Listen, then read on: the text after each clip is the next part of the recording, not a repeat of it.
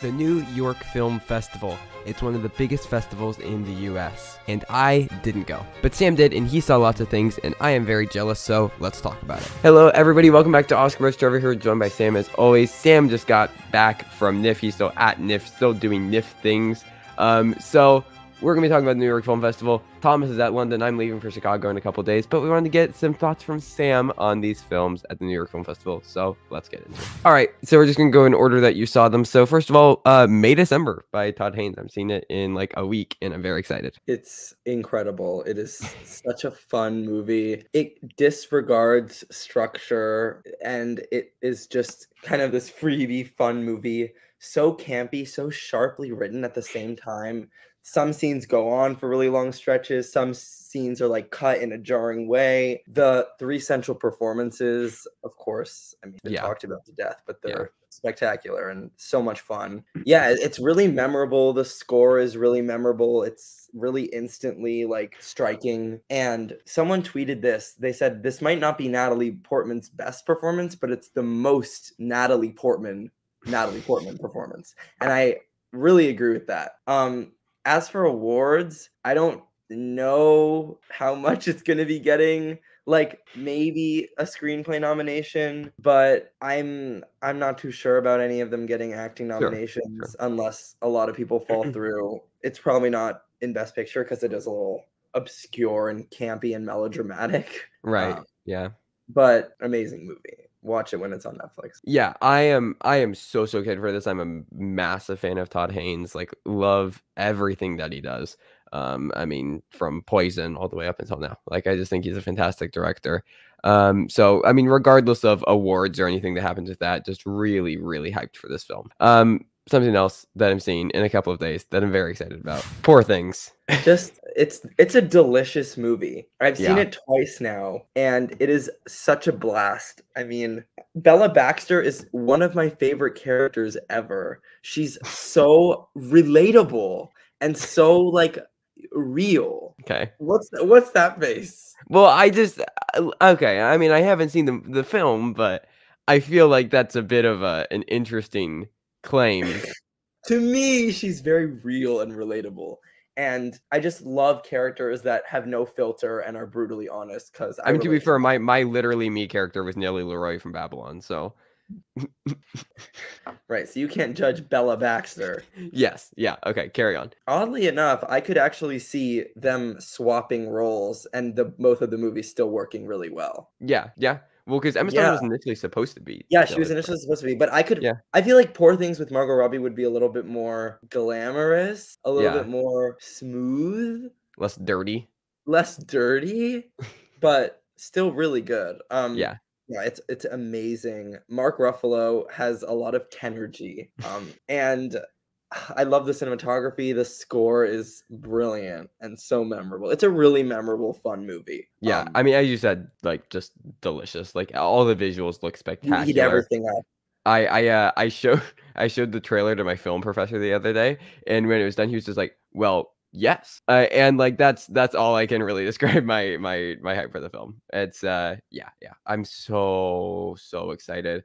I know a couple people I've seen have had some problems with it. Yeah, I can see why. Like, there are parts of it that are slower. And there are a few performances that didn't entirely work for me. Okay. But it's so much fun, so well written. Emma Stone is on fire. She's fearless. And yeah, Mark Ruffalo and Willem Dafoe are incredible. I hope all three of them get nominated. So as far as awards, we are in agreement that it's not winning Best Picture though. I don't think it'll win Best Picture. I also don't think it'll win Best Actress. But I think it'll get nominated for at least 10 things. I think the likeliest thing it is to win is probably script. Yeah, likely. Just because the dialogue is really like showy and funny and strong. But I feel like Emma Stone winning an Oscar for that role, a lot of people are like, it is hers. I didn't feel that way watching the movie. Okay. I don't know how. I mean, I understand that in the last 5 years, the Academy has drastically changed, but the character she plays, I don't know how well it's going to go with the stuffy voters. Sure. But regardless, I think like this is gonna be a 10+ nomination movie. I mean, like text, like cinematography, editing, production, and costumes, makeup, sound, VFX. Like it Yeah, could get all of them. all of them. And 3 acting, directing, screenplay, picture. Like Yeah, it's a lot. this could actually be the most nominated movie, even over Oppenheimer. I think they'll be around the same. I mean, because this is probably gonna get score as well. Like Yeah, this it could get a really lot. should. This could get a lot. Okay. Something that I thought potentially going into this year could end up as my favorite film of the year is Andrew Hayes' All of Us Strangers. Yeah, this is a really good movie. I was very tired when I watched this movie, so I do need to rewatch it. It also like it took me a long time to realize certain things because I didn't know anything about it. I did not realize that it even was in any way like fantastical or science fiction in any way, Yeah. and that kind of like threw me off for a lot of it. But it's a very beautiful, subtle romance. There's not a lot of dialogue.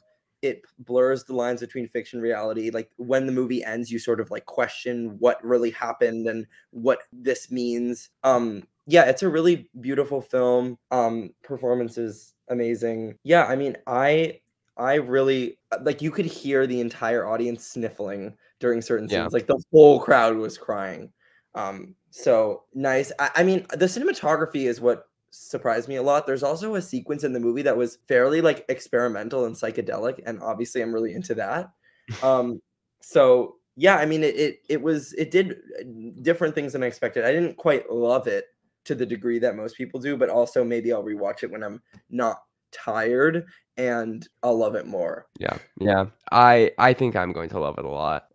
It seems very much like a me movie. And just like I don't know, like I love Andrew Hayes films already, and this just Yeah. feels like it's like a level up as far as like his like directorial vision, I guess, as a whole, from everything I've heard. So yeah, very, very excited. As far as awards, you feeling anything? A lot of people think screenplay. I mean, I looked at what's in contention, and because there isn't a lot, I think maybe, but even then I'm not confident in that. It's more out there than people realize, and his movies don't tend to do very well with the Oscars. They are like this brand of indie movie that doesn't really get recognized by main awards Right. bodies.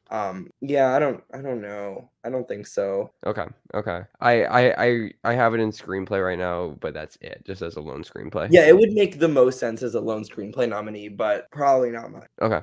Anatomy of a Fall. You haven't shut up about this movie. It's so good. And I've said this countless times to you, so you're probably annoyed of me saying this, but like most courtroom dramas, like pretty much every courtroom drama that I've seen, it takes itself so seriously, and the whole point of the movie is to like get to this historical climax and like find out an answer. Charles Chicago 7. Sorry. There's other examples. I need to like Yeah. look some up to back my case here. But the point is they take themselves seriously. They have these intense scores and the camera work is moving around all the time and they're really zooming in and out on all of these characters. Yeah. And this doesn't do that. In fact, this movie does not take itself seriously at all. In fact, it portrays itself very light. There's a light tone to it, and that's why it works so well, because you still take aspects of it seriously, but so much of it is like verite cinema. And Justine Triet talked about it at the Q&A that she loves documentaries and she loves like raw footage used in movies. And she wanted to incorporate all of these styles, and it really worked. I mean, her vision is incredible. She absolutely deserves a Best Director nomination. She would be so high on my ballot if I was an Academy voter. And yeah, I just love like how funny it was. I love the tone of it. I love how authentic it felt. And it was really compelling because of how they decided to execute this story. Because it easily could have been a typical courtroom drama with a build-up and all of this intense filmmaking, but it isn't. So it worked really well. Yeah. And like it seems like a massive level up for her as a filmmaker, because I've seen her previous films and they aren't what you're saying and what everybody else has been saying. They're just I know I found them just fine. But this seems really, really special. And I've also heard, I mean, a lot of that hinges on Sandra Hüller. Oh, Sandra Hüller gives the performance of the year. She's exceptional. There's a monologue and you can see it in the trailer a little bit, and she's just absolutely ferocious in that scene. Like her character is so dynamic in this movie. Like from the opening shot, you know you're gonna love her. She's so good. No, so excited to see her performance. I don't know if anything this year is gonna be Greta Lee in Past Lives for me. Like that performance is just like everything.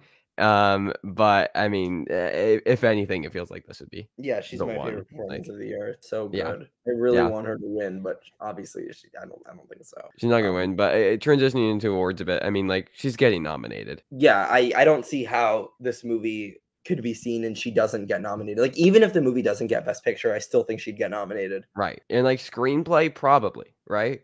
Oh, yeah, for sure. I Like, mean, I we all know about the song. right, right, yeah. Like, that's a genuinely substantial component to the film's plot. Like, name a courtroom drama that has a 50 Cent song as a genuinely important piece of the plot. There are no Yeah, others. yeah. Yeah, spectacular. Yeah, people have talked about this for director. I don't think she makes sense for director. The Academy already has problems nominating women. Now you think they're going to nominate a woman for a foreign, like for a foreign to the United States, like an international film. When she's not an auteur in a film that wasn't even selected for the international feature category. Yeah, I mean, Like, she could, because the first woman to get a Best Director nomination was also a foreign film that wasn't submitted by the country. right, but like she was an auteur. No, yeah, she was an auteur, Like, but I don't think yeah, Justine you're Triet is right. at that point in her career She yet. could get it, but I don't know. Like, they go for established, beloved names in the industry. I could see it just being screenplay, actress, picture. That would make sense as a Yeah, package. and, like, I'm not worried about it in Best Picture, by the way. Like, I'm not. It's I so think it'll good. be just fine. It's also, like, fairly broadly appealing. Yeah, yeah. But no, I see this in this week, like, in a couple of days. So, yeah, so excited. Now, you saw the thing that France actually picked, The Taste of Things. Yeah, so the beginning, the opening, like, few scenes of this movie are amazing. It literally just shows this kitchen and it goes around and it shows everyone cooking, and it's like you don't want to look away. It's beautiful. And there's like a little girl in the movie. I won't spoil anything, but her character was my favorite. But most of the movie is just this kind of like tragedy love story between Juliette Binoche and Benoit Magimel. And I wasn't really interested in the love story. I didn't really have investment in the characters to begin with. And the movie could have been at least 30 minutes shorter in my mind. It has great things about it, but I hate to use this word, but I was kind of bored for parts of this movie. A lot of people are not with me on this. A lot of people love this movie and think it's amazing. I'm still really excited for it. Yeah, I mean, you should be. It's the parts of the movie that I liked were really, really good. Okay, yeah. And I understand why it was submitted, because Sandra Huller's character in Anatomy of a Fall literally doesn't speak French. Like, she speaks French like maybe 1 or 2 scenes, but she like talks about the fact that she doesn't speak French. Her character Okay. speaks in English for at least 95% of her screen time. So when you have a film getting submitted for international feature whose main character speaks English, that's a little like, Right, So I yeah. understand that. And also, The Taste of Things is the most French movie I've ever seen, and Juliette Binoche is the lead of the movie. Right. So of course they picked that, but from a quality perspective, it's a little brain dead. But I understand that it wasn't entirely because of that. So Right. Damn, okay. As far as awards, like, I think it could probably get an international feature nomination. it could win. It could win It international? could win. I mean, anything can win, I guess, at this point. Yeah, It's because very I don't open. know if any other international feature contender will be a big contender elsewhere. So if we have a year where the international nominees are only represented in that category, I could see this winning. Yeah. Yeah, maybe. Because, like, I mean, we're looking at the other things that we're looking at is like Perfect Days, Fallen Leaves, Zone of And the Interest, Zone which of we'll talk about in a Interest. second. Yeah. About Dry Grasses, maybe. So yeah, This could be one would interesting. make sense. It's friendly. It's a very Academy friendly movie. Yeah, interesting. And oddly enough, if Best Supporting Actress is really weak, maybe they could try and campaign Juliette Binoche. That would feel weird. It would feel weird, but if it ends up being really weak, maybe. I suppose. Okay, here's the one that I was maybe the most upset that you got to see, because I missed out on tickets at Chicago, and I'm really hoping that there's another press screening announced, because I can't make the current one. Evil Does Not Exist, the new Hamaguchi movie. I'm so excited. I need really it. good. I need it now. It's a very interesting movie. Shockingly funny, really raw, authentic. Oh, so good. Drive My Car is so good. I didn't like it as much as Drive My Car, but then again, I don't like most things as much as Drive My Car, so Right. that's not fair. Yeah, this movie, this is the best way I can describe it. So you can feel this movie's temperature. It captures this very specific environment of like, winter day that's sunny. And that's like a very odd paradox. And you can Yeah. like feel the temperature of this movie. The way he captures nature and still imagery and characters Oh my walking, the sound God. design and cinematography are really important to that. And it makes it so immersive. There are sequences where the camera's still and it just shows the same thing for minutes at a time, but you're not bored because you feel so immersed in the environment. Hamaguchi does such a good job at emphasizing that. And it was really beautiful. And I know a lot of people are conflicted about the ending, but I saw it as this really interesting way to sort of emphasize the film's message about nature, about the dangers of environmental corruption and loneliness. And to me, despite it feeling, I could understand why people would find it jarring. I found it to make a lot of sense in the context of the movie, and I thought it to be very thematically challenging. So I'm a big fan of the ending. I loved the movie. Nice hour 45 as well, because I love movies that are slower and are slow paced, because I mean shorter and slow paced, because they kind of like I don't know how to explain it. Like when a movie, I talk about this to Trevor all the time. Like I like when a movie is over 2.5 hours and it's slow paced, or if it's like an hour 40 or under in slow pace, it really works because they're either like really fully committing to it over a long period of time, or they're committing to it and making sure you get the most out of it in a shorter period of time. Which is why I don't think this movie would have worked if it was like 2 hours and 10. Sure.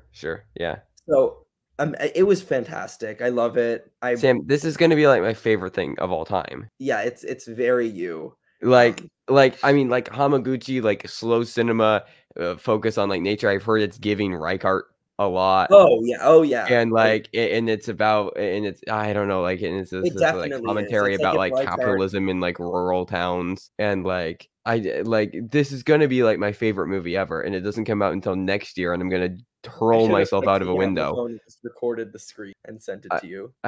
no, I wouldn't experience it like that. I'm kidding. But yeah, so good. I need now. Like who's distributing this? Like I need their email and I need a Janus screen. Films. Yeah, I'm emailing Janus Films. Yeah, Like go for it. I need this now. Okay, the other thing that I need right now that might end up being my favorite movie of the year, and is your favorite movie of the year, The Zone of Interest. Can I show you my face for literally all of the movie? Sure. I'm not kidding. That I stayed in that expression for the whole movie. It is this is like what I want to see in a movie. Like this is also what you want to see in a movie. Right. It's slow, challenging, very rooted in theme. Experimental, weird, freaky, morally conflicting, and still leaves you with a million questions. It asks so many questions and answers none of them. The best. The cinematography and the framing and the way this movie plays with time and color and music. Okay, I know when people say, oh, this movie has such a great score, like you can envision like a really interesting score and you listen to it and it's so cool, and it really like not only like enhances the film but allows you to remember it in a different way. The score of this movie is unlike anything I have ever heard in my life. It is not even 20 minutes long in all, probably, but the impact that it leaves and the way that Glazer and Mika Levy, sort of place it within and structure it is so unique, haunting, different. Like whenever you hear it, it's like shit. And I don't know, this is gonna sound really weird and it might make you laugh, but it kind of sounded like a burp. Like the way that it has like a grumbling noise to it, and it plays in these weird like chunks at times. It's scary and it makes you so uncomfortable. It's bone chilling. It is one of the best scores of all time, and it's one of the best uses of music I've ever seen in a film. The way the film ends is so interesting. The way it begins is like the second it started, I really want to say, I'm just the first, like, how do I say this? I actually can't really say that. But the first few minutes of the movie, like the second it started, I was like, shit. I'm in something. Like this is crazy. Yeah. And beyond that, like the human story, it really makes you think, because you watch these people and in some scenes they are the most vile, disgusting, horrible psychopaths in the world, and in other scenes they're just like us. And it is the most challenging, mentally twisted thing in the world. And it's a fucking masterpiece. And I think if there's any movie this year that ends up on the Sight and Sound list in 2033, it's this one. Yeah, yeah. I am devastated that I'm not going to be able to see this in Chicago Film Festival. Again, I need like press screening, please. Like It's unbelievable. I need to see this film. I think it might be my favorite of the year. It's Like my favorite movie of the year. It's incredible. yeah. Okay, last thing, something that I don't think is gonna be my favorite of the year. You saw The Holdovers. I did. I just saw The Holdovers. Yeah, it's not really a Trevor movie. I don't think you'll dislike it. I think you'll probably just think Yeah, it's fine. It was very nice. I very nice. actually Sorry. this is not a take that I've heard. I actually think that the directing is stronger than the writing. I actually really like Interesting. this 70s style that he goes for. It's very distinct and cozy, and the pacing is very smooth, and it does feel like a 70s movie in a lot of ways. I've seen several 70s movies that really feel like this one. So I think what Payne captured here from a visual standpoint and structurally is actually very impressive. The writing is where I had some issues. There are a lot of lines of dialogue that are kind of unnatural and cheesy, but Paul Giamatti and Divine Joy Randolph are so good at their job that they make a lot of those lines sound really good. Okay. Divine Joy Randolph in particular is the standout. She's wonderful in the movie. She made me tear up on several occasions. And yeah, I mean, it's a really nice, comforting story. It's weird to talk about this after talking about the Zone of Interest, because this is not challenging in any way. This is not Right. me like twisted in my own words. It's just a really nice movie that, if it won a lot of big awards, I don't know how well that would age in the future because it isn't doing anything new. But I really enjoyed it. And I think that, yeah, it has great performances.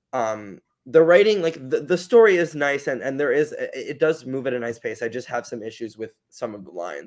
But yeah, there isn't too much to say about it. I don't Yeah. understand. Like, everyone I follow on Letterboxd has rated this like 4.5 or 5 stars. Like, I don't know why everyone I follow thinks this is a masterpiece, but I feel like that's gonna fade. Yeah. I mean, I'll go in with an open mind, but just like it just sounds like something that I'll watch and forget about, and then be annoyed that people are like trying to talk about as something that's like, as you said, a masterpiece. But again, Yeah. I haven't seen the movie. Maybe I'll love it. Who knows? Yeah, I mean, I could see you liking it, but you're not usually like charmed into liking movies, so I'm not. No, I'm I have no soul. I don't I don't Yeah, like to enjoy things. you Who don't. would ever like that? So yeah, I don't know. We didn't really talk about awards with Zone of Interest, but you don't think it's getting a single thing. So Except um international feature. except international feature and like maybe I director. I know a lot of people think it could get like director, cinematography, sound, or score, or maybe even best picture. Listen, it is the best of all of those things of the year, unquestionably. Do I think that the Academy will vibe with the movie? Probably not. The thing is that if any ceremony would, it would be the Academy. No, yeah, no. Maybe like the BAFTA. BAFTAs and the Academy would be the two to go for it. So But even then, there's I that. actually feel like Anatomy of a Fall would have a better chance, because Anatomy of a Fall is like the perfect combination of like artful and kind of mainstream. Sure. So this is not Yeah. mainstream at Yeah. all. So Yeah. I wouldn't put too much on it getting nominations. Sure. Holdovers award. Picture, director, actor, supporting actress, screenplay, and editing. That's the most I think it could get. Right. Do you think it can win screenplay? Not over Barbie. I don't see that, actually. Though there is a path for this to win Best Picture, which is screenplay. If it supporting did win screenplay, I think it would probably win Best Picture as well as supporting act. But Right. I don't know if it'll win anything. Yeah, that makes sense. I mean, Divine Joy Randolph very raved about. Paul Giamatti like could get snubbed. Yeah, but he's very good. Yeah. We'll see. We'll have to see what happens with the actor field. Dominic Sesta, you said isn't as strong. You know, a lot of people disagree with me on that. He is good in the movie, but the lines that I said I didn't like he doesn't cover them up as well as Divine Joy Randolph and Paul Giamatti, but naturally that's not going to be the case because they've done a lot more work in this field than he has. Sure. Yeah, I don't really see him getting nominated. But people disagree with me on that one. Maybe. Sure. Yeah. And I wouldn't say that Payne is a lock for director. No, but I think he'll get Right. in. Sure. Yeah. Absolutely. He All gets right. in Well, every time. I think that's NIF. That is Sniff. I still have a few more, but I mean, the biggest one I have left is probably Maestro. Yeah, yeah. But for now, that's Niff. Thomas is at London and he is watching things and he will be putting out reviews. I am going to be at Chicago International Film Festival in a couple of days, and I will be watching a lot of these movies that we were just talking about. And it's going to be very, very exciting. So look forward to all of those reviews in addition to lots of upcoming Oscar predictions. We're getting back into those at the beginning of the month. Lots of things to look forward to. But until then, you can follow us on social media if that's something that you're interested in addition to continuing to support the strikes and the links in the description. But until next time, thank you everybody for watching. Stay safe and goodbye.